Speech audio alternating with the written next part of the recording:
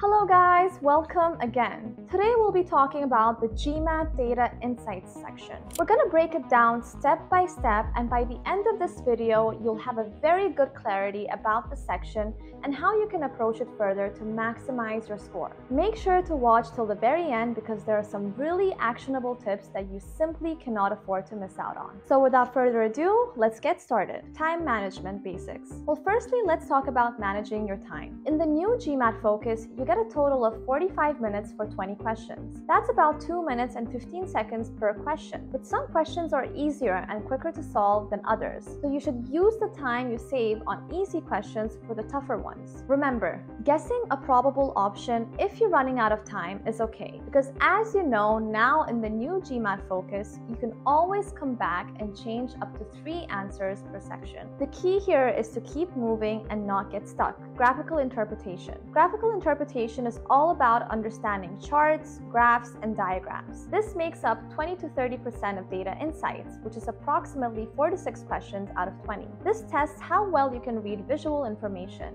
and it's very less about math. It's about understanding the graphs. How to approach it? Well, first, take a deep breath. Some graphs look scary, but they're not as bad as they seem. Look at the overall shape or trend before diving into details. Read the title, labels, and any notes carefully, but make sure you don't get into every tiny detail at first. Always double check your work. One small mistake can change everything here, so make sure you always double check it. Next up is two-part analysis. This one's a bit tricky and many people find it one of the hardest parts. This makes up 10 to 20% of data insights, which is somewhere about 3 to 4 questions out of those 20. These can be about math, words, or logic. These can be anything, so just make sure after reading the question, you have a good clarity of what it is. In this section, sometimes the answer seems obvious and other times it's tough, but it is quite natural. So how to tackle it? Read both parts of the question carefully before answering. If you're stuck somewhere, it's completely okay to make an educated guess and move on. Remember, you can go back and change up to 3 answers later. Be flexible and spend only a little bit of time on one question. Practice different types of two-part analysis questions as much as you can to get fully comfortable. Multi-source reasoning. This might be one of the toughest parts, so let's break it down as well. These are basically questions based on information from multiple sources. You'll see 2 to 3 tabs on your screen with different info. Each set of tabs comes with 3 questions, and overall this makes up 10 to 20% of data insight. How to approach it? We'll start by reading all the information in all the tabs. Don't obsess over memorizing everything and make sure you focus more on understanding. Look for connections between the different sources of information. Remember,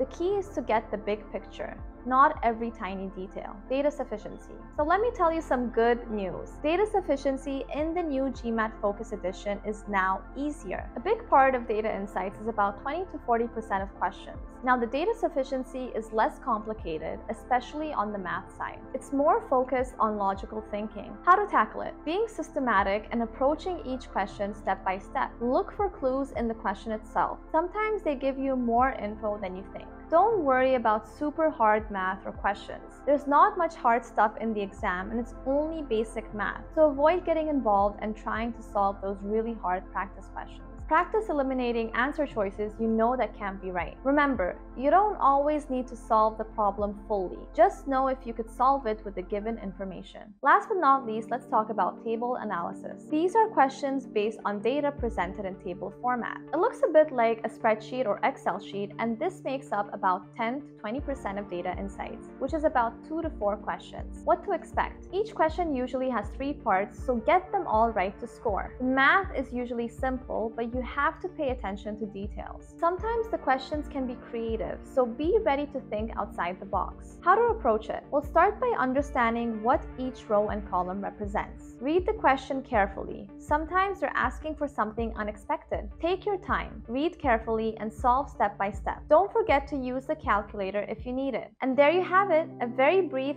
but value-packed session on data insights. You're now equipped with the knowledge to tackle data insights like a pro. Remember, this section is all about careful reading, smart thinking, and staying calm under pressure. Practice these techniques and you'll be ready for anything the GMAT throws at you. See you in the next video. Until then, keep rocking.